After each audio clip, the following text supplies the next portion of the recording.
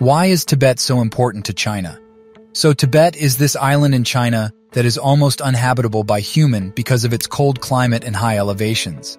This is the reason why it has less than 4 million people, while this small Chinese province has a population of 126 million. And why is Tibet important when it has almost no people? So firstly, Tibet is important. Its rugged and mountainous terrain act as a barrier between India and the populated regions of China.